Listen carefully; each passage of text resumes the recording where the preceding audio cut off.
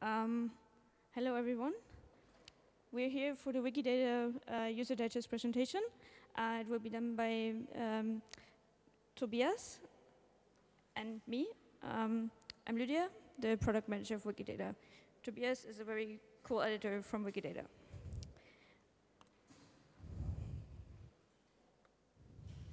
How do I? Aha. All right.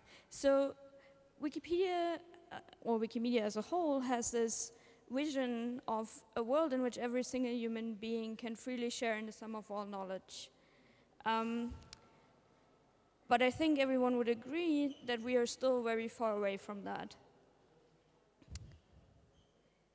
For example, we have nearly 300 Wikipedia language editions, but only 78 of those have an article about Zika, which is quite an important topic that people should be able to learn more about. Or put it differently, this is English Wikipedia. Every article with a geocoordinate on English Wikipedia gets a dot on this map. So for example, this village has a dot on this map. Now, while this map shows quite a bias between the north and the south, for example, you can see the world. Now, if you look at the same thing for Spanish Wikipedia, that already starts to look very different. Or if you look at Russian Wikipedia, or at Farsi, or Japanese. For some reason, Japanese people really like Italy. So clearly, we're not giving everyone access to the sum of all human knowledge. And this is one of the main reasons we started Wikidata. Wikidata is all about giving more people more access to more knowledge. But what is Wikidata actually? It's a knowledge base. It's free and open. It's created collaboratively, just like Wikipedia. And it's multilingual. Those are a lot of buzzwords. This is what it actually looks like. This is the page about the Mona Lisa, the painting in Wikidata. And you can see its name, that it is a painting, its name in many different languages, that it was painted by Leonardo da Vinci, and much more. And if you go further down, you will see links to a lot of other databases that describe the Mona Lisa painting as well. Now, once you have this, you can build a lot of really cool things. But before we get to those cool things, one important thing to keep in mind that yes, Wikidata is a project and it's about data, but much more important is that Wikidata is a community and not just a place to put some data. Nonetheless, we have a lot of data, and you can do really cool things with it. So for example, your project, like Wikipedia, Wikivoyage, Wiktionary, and so on, can find easily connections to other databases, like VIAF, or the Internet Movie Database, or the German National Library, and so on. To be able to then learn more in those more specialized databases about the topic you're looking at. And of course, you can use the data that is actually on Wikidata. Like on Wikipedia, you can build your info boxes in a way that they use data from Wikidata, like the date of birth, or the coordinate of a place, and so on. Here you can see one Wikipedia article on English Wikipedia, South Pole Telescope. The info box you see in this article is coming completely from Wikidata. There's just one line in the wiki text to create this info box. And there's quite a few more. But in my opinion, obviously not enough yet. And you can do more with these, with the data in Wikidata. Like, you can query it. This is a query showing the cause of death of US presidents, for example, based on on the distribution. Or here you can see a list of space probes that Wikidata knows about.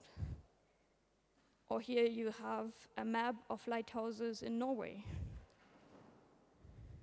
Or here you have the profession of the people that were mentioned in the Panama Papers.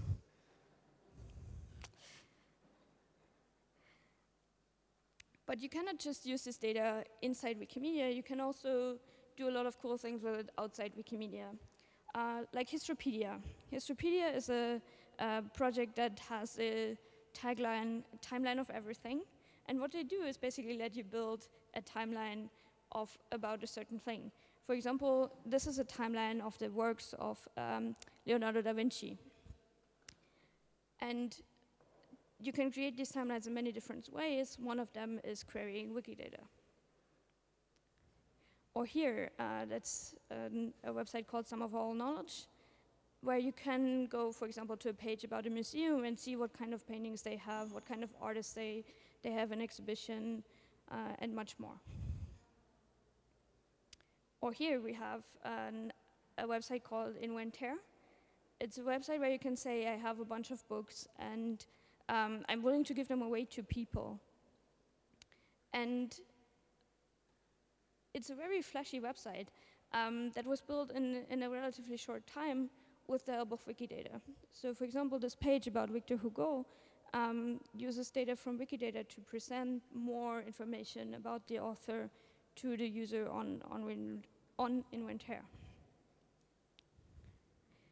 Or we have Yle, the Finnish broadcasting agency, who use Wikidata concepts to tag their news articles. They have articles in many different languages. The major ones are Finnish, Swedish, and English. And they use Wikidata to tag their articles and have a controlled vocabulary. Or here, which I think is probably the coolest thing we have around Wikidata so far, it's called Ask Platypus.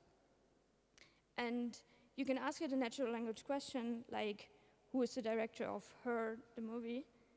And it will go to Wikidata and find that it was Spikey Jonesy. And then, as I said earlier, one of the main goals of Wikidata is that you give more people more access to more knowledge. And one of the major areas where we can actually do this is small Wikipedias. Wikipedias that currently don't have a lot of content and editors, but that Wikidata really can help reach more readers and thereby hopefully also gain more editors and more content. And one of the major ways we support those small Wikipedias is something called an article placeholder. When someone searches on those small Wikipedias for a specific topic where that Wikipedia does not have an article yet, but where Wikidata has data about it, we present a small fact sheet based on the data that Wikidata has and encourage people to become editors and write the article about this topic. We've put this live on the first Wikipedia just recently, and I hope we'll see a big improvement for the small Wikipedias now. And with that, I hand over. I will still say some words about the community, which is oftentimes hard to get to introduce yourself into a new community. And the first thing we want to say is that we want a thriving ecosystem. So not everything can be on Wikidata, but only the amount of data that the community can actually support. So if you want to bring a lot of data into our community, you will probably also have to bring a lot of people and man-hours into our community. And what we also care about a lot is data quality. So if you add a lot of data, we will also ask you where your references are. And your algorithms should maybe add these references, or you should also provide them in a way that we can easily import these references into Wikidata. And next, we also want to say the world is complicated. So we try to put very little restrictions on the way you model your data. You can propose any kind of property, create any kind of items, and we don't really restrict any of these relations that you give between those items. So you can really model cases where two references disagree with something. So one taxonomist will say the animal belongs to one group, and the other source will say this animal belongs to another group. And Wikidata can handle such discrepancies. And the world is also really complicated, so that's why we really don't want to restrict it. If we would restrict mayors to human beings, we, for example, couldn't show that a cat in Alaska has been the mayor of a town for, I think, a number of years. And as usual, the place where you can get to know us is the project chat. Wikidata is a centralized project, but the pages that need to be multilingual are multilingual, so you will find a project chat called Bistro Bar or any of the other words that might be used for it. And we also have really cool wiki projects where all the very domain-specific discussions take place. So we have a really nice project for music, and also for books, where we talk about how to store metadata for books and other publications, but also even more specialized projects. For example, one that deals only with genes, proteins, and modeling gene interactions and how they are connected to diseases and everything you could imagine. So no matter how complicated your data or interest is, I think the community can handle it now. And of course, we also have other ways of keeping up. If you want to keep up with us or just interested or want to ask like a question that you don't want to put on Wiki, we of course have a hashtag and a mailing list and any other channels that you want to reach out also now at the conference in person. Yeah, and this is already it. This is your time where you can ask questions and we will answer them.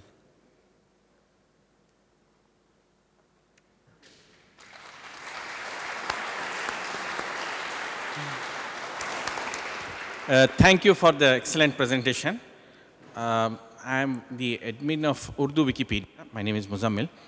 I want to ask one question that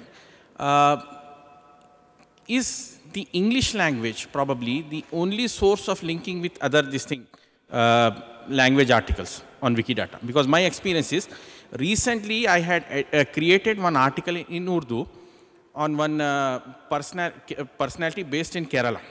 I don't know Malayalam language. So what I did was, I went to Wikidata, I searched for that person in English. The article is not available in English Wikipedia. So I found was, description is available. And with the help of that description, I was able to link that.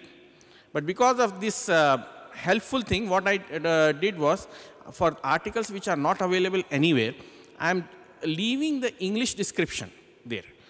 So the point is this probably the only way we connect it, or is there any other mechanism to ensure that all wiki articles, regardless of the language, are interconnected?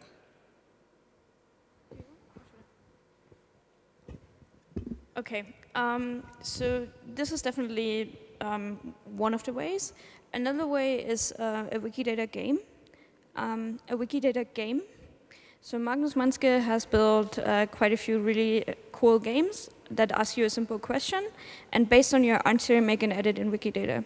One of those games, for example, is one where you get shown a Wikipedia article, and it asks you, is it about a person or not? Another one is about, is this person male or female? Did this person study at this university or not? And so on. And another one of those games is where it asks you, is this Wikipedia article about the same topic as this other Wikipedia article? And it tries to figure this out on some heuristic and make the suggestion to you, and you say yes or no. If you say yes, it will connect them on Wikidata. Yes, that is another way where how this works currently. But I'm sure we can come up with a few more cool tools for the future. Well, if there are no more questions, I want to say thank you, and I hope we'll see you on Wikidata.